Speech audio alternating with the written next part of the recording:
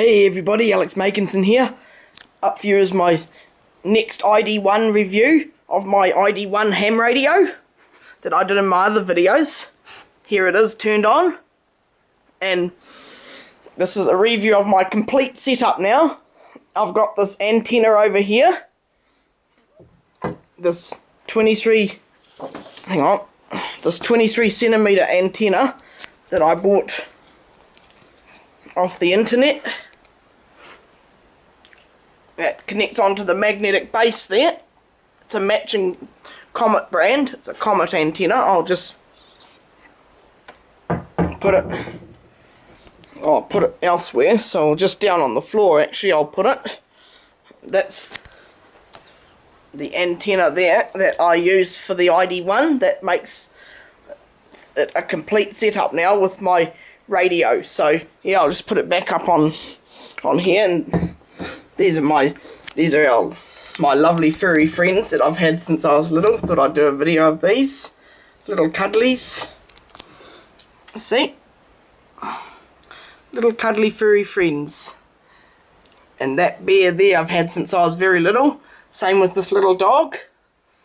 And I don't know where the other two bears came. They might have came from the storybook called Goldilocks and the Three Bears. But anyway, I just thought I'd add that to the video just for some fun and love. So, excuse me, back to the radio now. Here up on screen, this is the radio's remote control software that I have installed with that symbol there, Icom ID-1. That's what I click on to activate this. So right now we're on 1295 megahertz, which is digital data mode. So yeah, as you can see on the display of the radio, we are on digital data mode.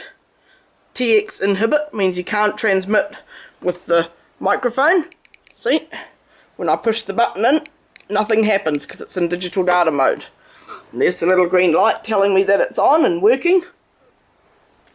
So yeah, and these are your USB cable here and Ethernet port, and they go round all the way to the back of the radio, and they plug into these ports here, your USB and your Ethernet right there into the back of the radio, into there, all the way down to there. So yeah, and there's your power receptacle that's plugged into this power supply here that I might be selling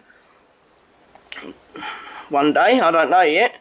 It's a 20 amp PowerTech, and it's been doing so well for me lately. I've ran all my rigs on it, and here's the little Anderson power cable adapter that I have plugged into it, going into the negative terminal and the positive terminal, with those little metal spade clips on the end of it. So, and there are your inline fuses. So yeah, I just thought I'd show you the ID-1 connected up to my laptop as a review. So let's disconnect from the internet now, and we'll try and connect to the radio, even though there's probably not going to be any access, but we'll give it a go. Oh yep, there's the light now, it's blinking now. So yeah, we've disconnected it from the wireless main home router, and now we're gonna connect up to the Ethernet port. Unidentified network, so I'll have to name the network. See, so yeah. Here we are. See, that's the internet settings page there. So yeah, and this is the whole control software to control the radio, either via this RC24 control head or via this on-screen computer software that it came with. It came with a CD-ROM, and that's the download software for the radio, for the ID-1. So yeah, I just thought I'd give you a quick review of my complete setup of my Icom ID-1 internet digital D-Star transceiver. So I hope you've enjoyed this video, guys, and you all take care and have an awesome week, and I'll see you next time. Thank you for watching.